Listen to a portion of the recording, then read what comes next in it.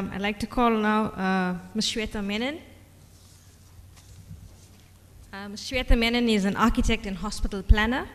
She is a university rank holder from Anna University in the Bachelor of Architecture. In her course, in the fourth-year dissertation was on patient-friendly hospital design. She has also done a fifth-year thesis on pediatric hospital design.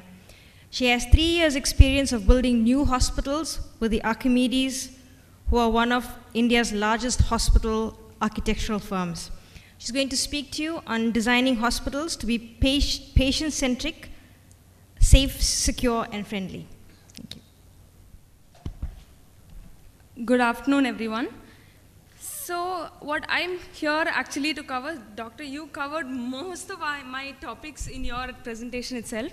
So now I'll at least tell the architectural side of how we can make healthy hospitals, how we can make these hospitals patient-centric. Now, what do you mean by patient-centric? It's making your patient happy. Your patient who comes into the hospital scared, worried, tensed, they must feel comfortable and at home when they are in your hospital. But one thing we must all keep in mind is that it's not enough just to make our patients happy. To make our patients happy, our doctors, our nurses, technicians, and all the people working in the hospital must also be happy. Because a happy caregiver equals to a happy patient. As architects, a main theme we all like to follow is the concept of form follows function. Now, this means that we design or we make a building to suit the function or the role of that building. We do not try to adjust our functions to fit into an already built structure or a structure just because it's very fancy and beautiful, you go ahead with it. That is not how things work. Now, to make a hospital perfect, how do you get the function, the functional aspect of this hospital? You get it only by discussing with doctors, discussing with nurses, actually sitting down and talking with them. Especially architects who haven't designed hospitals before, they need interaction with all the people who are in that healthcare environment and must understand what the basic requirements of a patient are before they actually design a hospital. Now, we might all think that patient-centric is a new theme that has come up, a new theme that now we in our generation has brought in and something innovative, but actually it's not. This is a theme that was introduced in 1850s itself by none other than Florence Nightingale. Now, she came across this concept just in her experience during a Crimean war that happened, and the British government sent her over to the war camp where she had to look after injured soldiers. She was told that the soldiers were dying in such large numbers that people didn't know how to handle it. So she and a group of nurses went there to look after those soldiers. But when she reached there, she found out that all these soldiers were actually dying due to different infections they caught while they were in the hospital over there, and not due to the war injuries.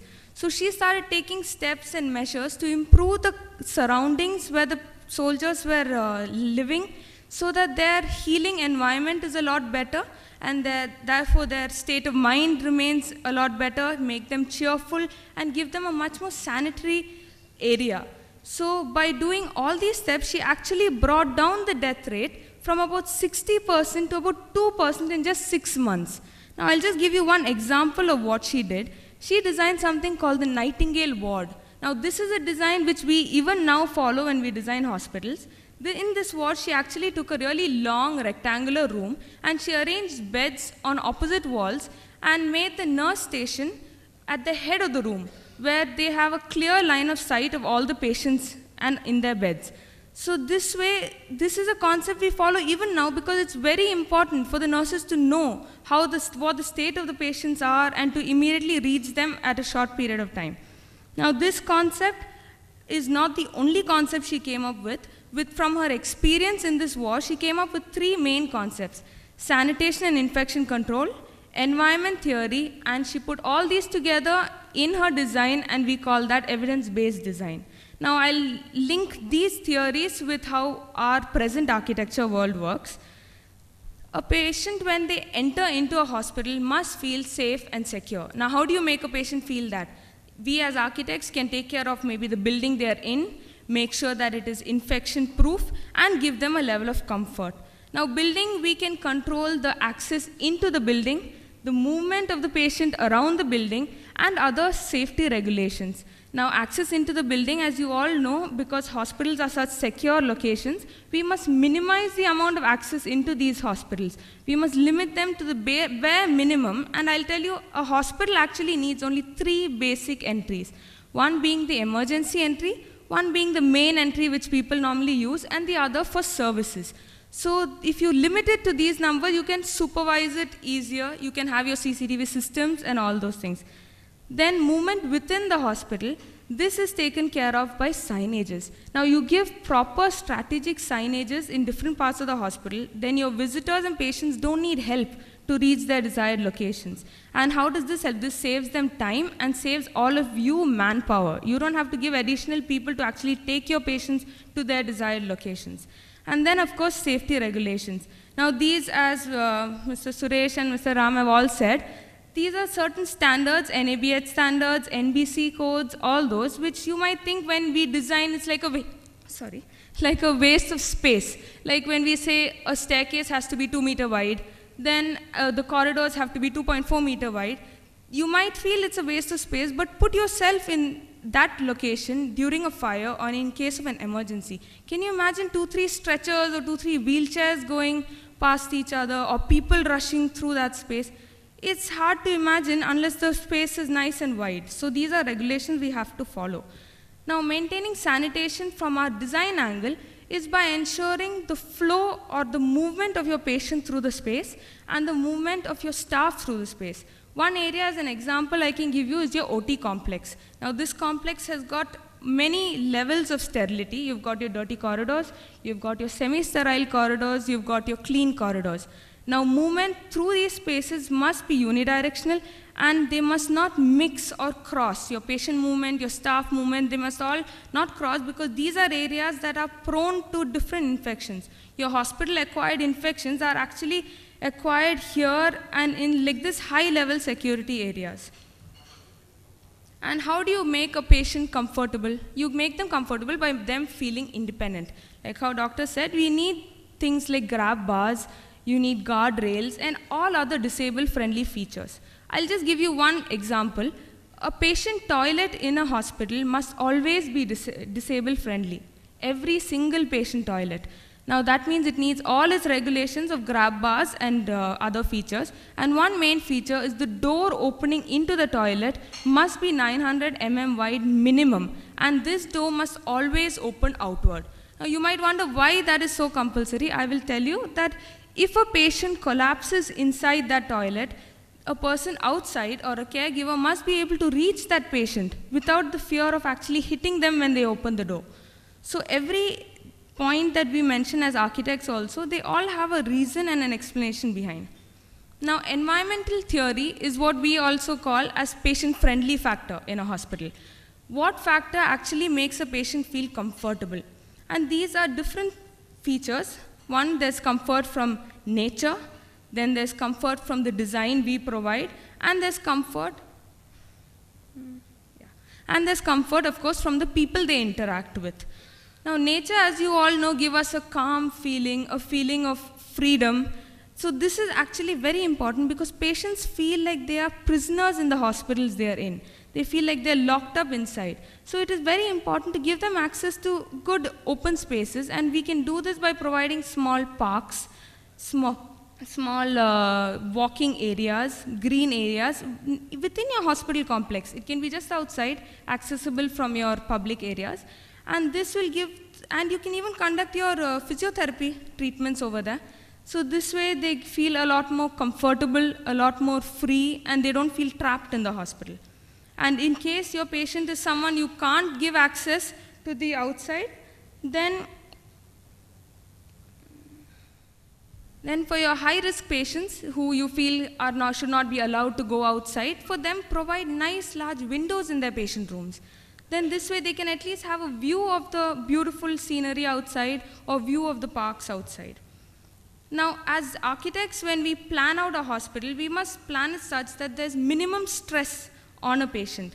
Now, these stress cause, the reasons that this stress happens is when you overcrowd a space, or when you don't take certain basic measures. Now, overcrowding is a problem which we've all faced, and as architects, I've faced it a lot when I'm trying to convince a doctor that you need to space your beds apart, you need to give at least 3 by 3 meter space per bed.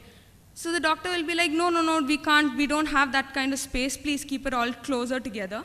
But I'm trying to say that when you keep them closer together, then if one patient has got machines around them, their family visiting, guests around them, this will automatically disturb the patient in the next bed.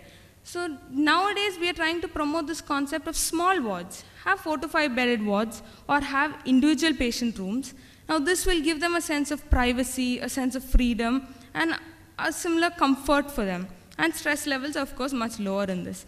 And another thing we promote is positive distractions. These are just simple things like beautiful artwork on the walls, aquariums, distractions for patients so that they don't focus too much on their illness and the medicines they have to take, and positive feel for them in their environment. And then of course, comfort from interaction. People get a level of comfort and happiness from the people they interact with. And this falls actually only 2 categories of people. One is of course their family, and the other is the caregivers of that hospital. So if you want to keep your patient happy, you must make their family happy and you must make the caregivers happy. Now how do you make their family happy? This is possible when in the patient room you provide a small area for the family and a place where they all can sit down, or at least a couch or a bed where at least one of them can spend the night also. And then if you consider the staff angle, staff is very important for a patient to be happy. Now only if the nurse is happy, the patient is happy. If the nurse is a tired person, she's not going to be able to take that extra effort to make the patient happy. Now to make a nurse healthy and happy, you need to provide small break rooms, small nurse lounges, or even in your planning thing, the location of your nurse station. Don't make it such that they have to run long distances when they have to take care of a patient they have to reach. So it's these concepts which have been researched upon by many people, and these researches have been proved and then put into design, and that is what we call evidence-based design. Actually, nowadays, many universities abroad mainly have master's and PhD courses where people research on healthy environments, how to make hospitals healthy, like different themes based on how to design a good, healthy, patient-centric thing. I'll give you an example. There is a Dr. Roger S. Ulrich. He's actually a professor of architecture in a university in Sweden, and he conducted an experiment called View Through a Window. Now in this experiment, he was just trying to show us the difference between a patient's rate of recovery depending on what they can actually view through their window. Now in this experiment, what he did was he took a 200-bedded hospital and he took 1 floor of IP patient rooms and divided that floor into 2 halves. Now 50% of the people in those rooms could see out of their window a blank brick wall, and the other 50% could see good greenery, nice trees, and a brighter outside. What he maintained was that all the rooms should be of same sizes. The type of illness among the patients must be equally divided between these 2 areas. The type of treatment provided to them must be similar. The nurses must be similar. Basically, the only difference between these 2 halves of patients were just what they saw through their window. And then he made notes of the results. And now I'll tell you, the patients who were looking out of the window and seeing bright sunlight, nice trees, they healed a lot faster. And this is because they did not have a problem of sleep, so they did not have to take sleep-inducing medicines. They did not have too much anxiety, so they did not have to take extra medication. And this extra medication summed up that they had a cheerful stay and a short stay in their rooms. The thing is, when they look outside and when that sunlight affects them, your sleep cycle is set. You look, even though now we all have watches, clocks, and things like that, if you can't see outside and actually see the sun setting or the sun rising, your body clock goes for a toss. You won't be able to wake up on time, sleep on time, and things like that. And this is when you actually take medication to help in that. And when all these medications are avoided, your patient heals a lot faster and heals a lot better. So based on that, we've realize that before we design, we also do a lot of research on what are the researches already done, and by that we can get different pointers, like different safety measures for patients, how to keep patients happy, how to reduce staff movement, reduce staff injury. Now the technology is so much that there are actually cranes that can lift a patient off the bed and put them in wheelchairs. Now it may not have come yet or not, but these are things that are there in our future, and this will help prevent a nurse from spraining their back or any like this possible injuries when you've got technology that is developing at such a rapid rate. Now, I've actually got two examples, and these are actually examples from my thesis during my college time. Now, this is a hospital in Florida. It's one extreme of fancy. Now, this is a children's hospital, so they made it a point that every floor has a theme, and that theme goes with its own color codes and ranges and type of pictures present around. So they've got like waiting areas with colorful furniture, they've got those lounges with large windows. It's different features that keep children occupied. So it's like this floor is based on sports, then they've got another floor on arts where they've got beautiful artwork. So your ICUs have got beautiful paintings. So children don't actually think that they're there for a treatment, they think that they're on a vacation over there. And then, of course, there are floors based on games. Now, here they've actually spent enough that their MRI and CT rooms are really fancy with the machines itself having print and images on it. And similarly, the fourth floor, IP floor, where they've given large windows and they've given soothing colors and things like that. But I'll tell you now itself, even though this example has a lot of fancy things, I'm saying that you don't have to spend so much. Your only thing is provide that distraction. Provide a level of color, a level of picture, something, an aquarium in your main lobby, bright colored sofas, anything that can distract the child or distract the patient from their pain or illness. So for that, I can give you one example. Your Child Trust Hospital here in Chennai. About 4 years back, they went through a renovation in which they had a floor for pediatric care. And here they just did basic things. They just put some cartoon characters and some Disney characters on the walls, decorative art, and small mermaid features in bathrooms and things like that. That's all they did. It's not too much of an expense, and it's an added effort that the kids actually liked being in that space, the bright colors, the bright lit corridors. So what I'm trying to say is whatever we do to make a place patient-centric, or I'll say now user-centric, because it's not just your patients, it's your nurses, your staff, everyone else. So to do this, you must incorporate these in your design stage itself. After you build your entire hospital, you won't be able to tell, let's tweak it up a little bit here, let's add this there. In your design stage itself, if you make all these necessary changes, then you've got a good, sustainable, viable design where your expenses are minimum and your patients are definitely going to love the space. So yeah, that's it. Thank you.